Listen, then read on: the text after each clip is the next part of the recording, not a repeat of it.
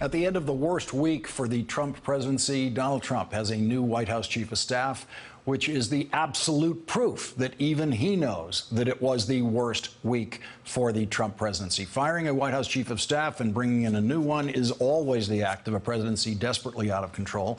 Reince Priebus was fired faster than any previously fired White House chief of staff in history. He lasted 189 days.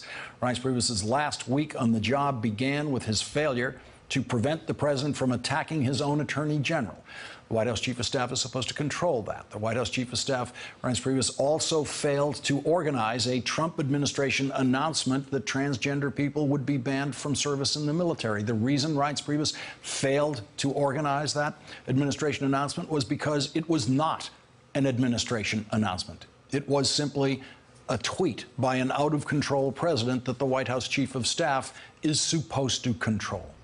White House Chief of Staff Reince Priebus failed to control the text of a speech that the president delivered to the Boy Scouts of America. It is the only presidential speech in history that the Boy Scouts of America had to officially apologize for. The Boy Scouts of America had to apologize for subjecting the Boy Scouts to a speech by the President of the United States. The president who the White House Chief of Staff is supposed to control. The White House Chief of Staff failed to control Anthony Scaramucci, who has been offered the job of Director of Communications in the White House and waged a public profane war with Presidential Advisor Steve Bannon and White House Chief of Staff Reince Priebus, promising publicly that Reince Priebus would soon be fired. Every single thing that happened to the Trump White House this week was negative, and every one of those things should have been controllable by the White House Chief of Staff.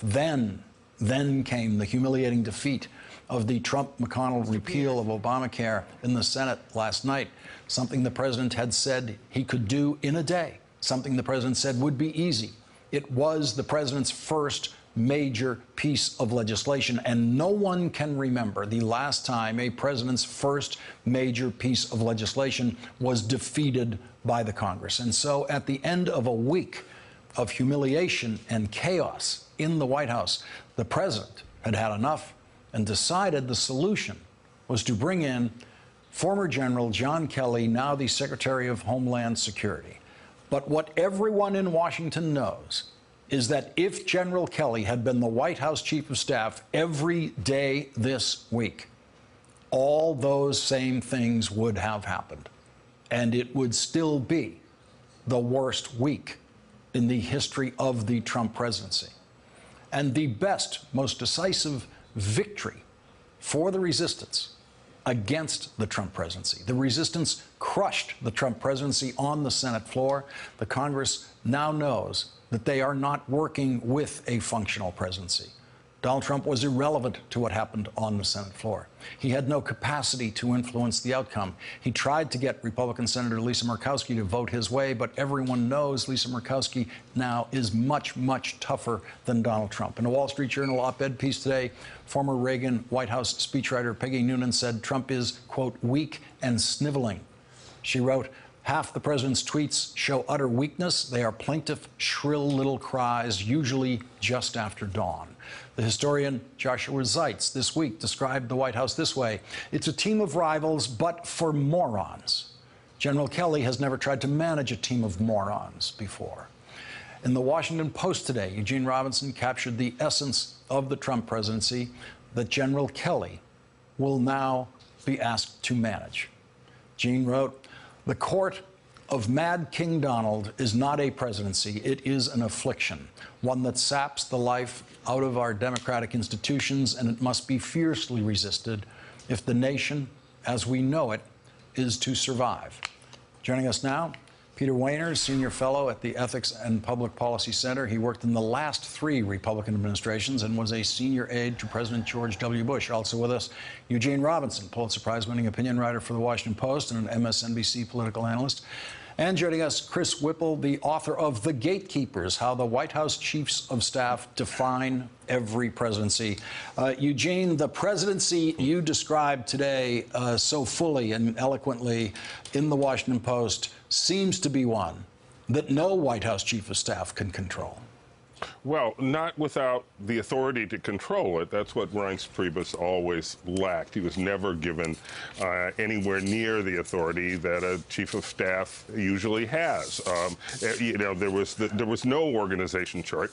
Everybody just sort of reported directly to the president. He couldn't be a gatekeeper. He couldn't manage anything. And you know, so whether or not he was talented in managing or knew politics or whatever, really didn't matter.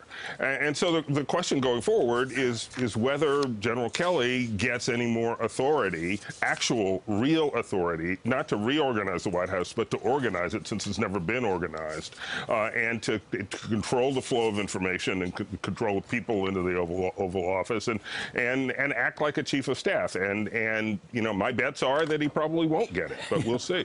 Yeah, Peter Wehner, am I being premature and betting everything I have that he won't get that authority in the White House? No, I'd lay that bet as well. Look, we've seen Donald Trump enough to know that he's fundamentally uncontrollable and uncontainable, and it doesn't matter if James Baker was chief of staff. The personnel at the White House is mediocre. There's no question about that.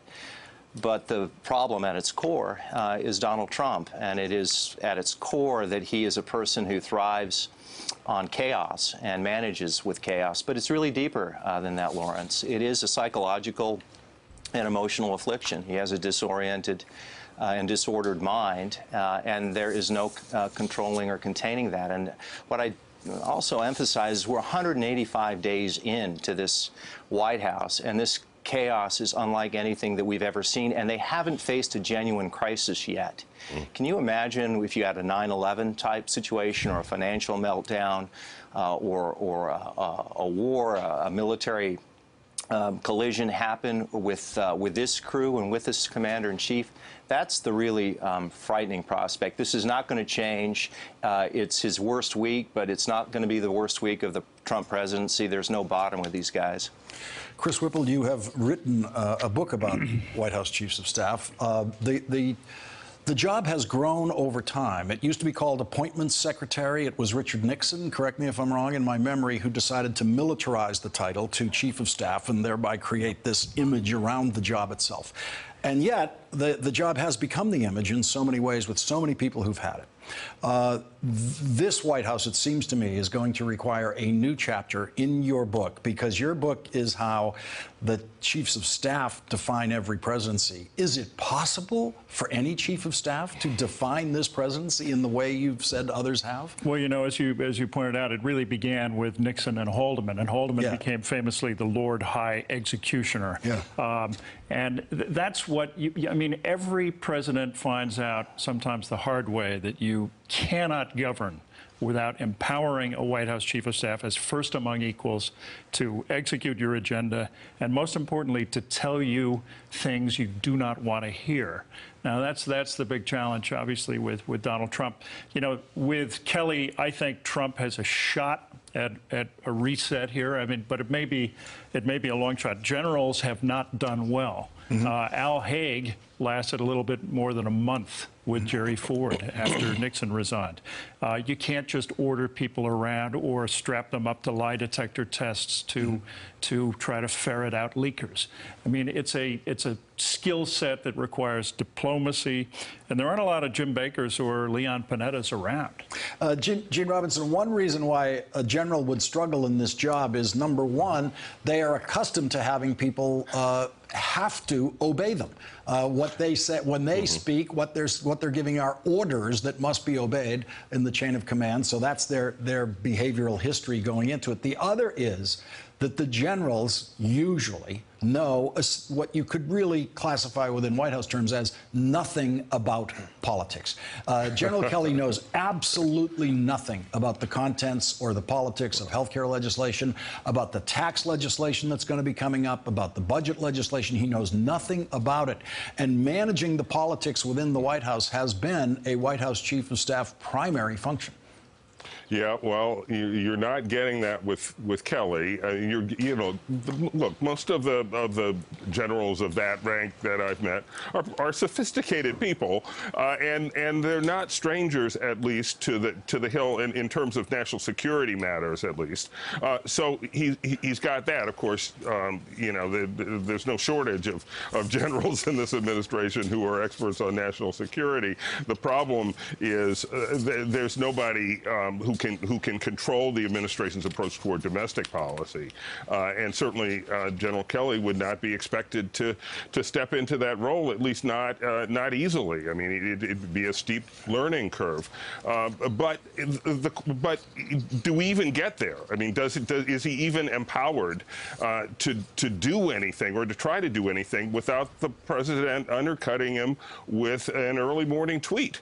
And that's what I just can't see past. In the White House that is being driven mad, apparently, by leaks, it has flawlessly leaked tonight to the Washington Post this about the history of this job offer. Trump first tried to offer the chief of staff job to Kelly in mid-May. Kelly told the president that he was flattered but declined, saying he still had more to accomplish, beefing up national security and improving immigration enforcement. The president has tried to convince the general multiple times, and the general has politely declined several times, said one administration official who requested anonymity because he was leaking. Peter Wehner.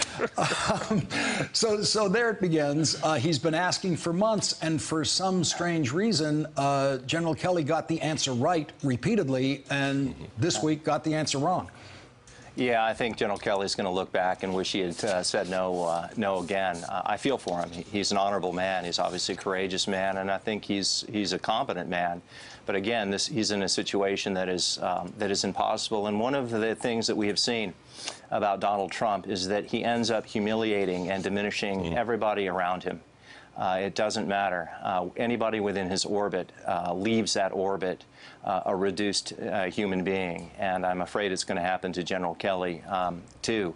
And by the way, I do think that Republicans, there is a kind of resignation now within the Republican Party. They've been in this delusional world thinking that at some point they would be able to keep Donald Trump on track, and I think that they finally figured out much after they should have, that is an impossible task, and General Kelly, no matter how impressive he is, isn't going to be able to do what's impossible.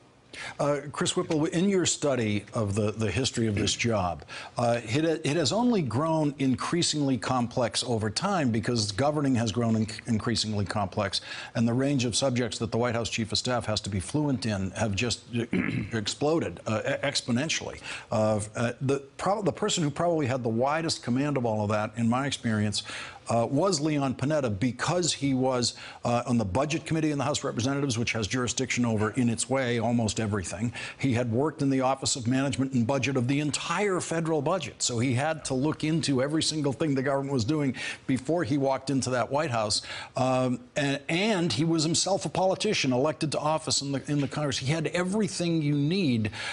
Is that kind of, just as a bio, is that what you're looking for, and everything off of that as a compromise? And even more so, you're looking for somebody who is grounded like Panetta or Baker, who can walk into the Oval Office, close the door, and tell the president what he doesn't want to hear. That's critical. The other thing Panetta had was Haldeman-like authority. He had the power. And one thing, I mean, this cannot work unless the Chief of Staff has authority as first among equals. He has to be the gatekeeper. There's no way that that the moocher can report directly to Donald Trump, or this will fail. This will be look, I mean, Gene, I think we have a test for General Kelly on day one, and that is exactly how many minutes does it take him to yank those White House credentials off the neck of Anthony Scaramucci, because if Scaramucci works in that White House, by definition, General Kelly has failed to control that White House. Well, I actually believe that's true. I mean, certainly he can't report directly to the president if Scaramucci is around. He's going to push it. He's going to take liberties, and even if on an organization chart he's below General Kelly, he's going to try to get around him. He's going to have to be slapped down, and Trump is going to have to back Kelly up in those instances. And who knows if he will? I kind of think he probably won't. But there's an even bigger problem named Jared Kushner, who is also in the White House, who is the president's son-in-law, who has this impossibly broad portfolio of domestic and foreign policy issues, and oh yes, and peace in the Middle East and everything else that he's supposed to be doing. And so will he now report through General Kelly to President Trump? He should. I doubt he will. Peter Wehner, is there another White House chief of staff in history that you're aware of who would have tolerated an Anthony Scaramucci in the White House for a day? Boy, you know, I thought that as well. I worked in the White House for 7 years, 3 administrations. If anybody had done what Scaramucci did, they would have been fired within an hour. And it's not only that he wasn't fired, it's that he was vindicated, that he got the trophy on the wall. Priebus is out, Scaramucci is there. And that kind of style, that kind of approach has been validated. And it's been validated by Donald Trump, which gets us back to the original point. This is what is fundamentally the core problem with the Trump White House is Donald Trump himself. And boy, if Scaramucci had done this in any other White House, he would have been out on the curb in no time. Can I add one other non-negotiable demand that Kelly should make, and that is, he can say, Mr. President, you may tweet all you like, but I'm going to check them out in advance. Yes. He should have control of the tweet approval. Tweet approval absolutely should be a non-negotiable. Well, every White House chief of staff has had a final say in any White House communication that's going out historically. It's not unusual.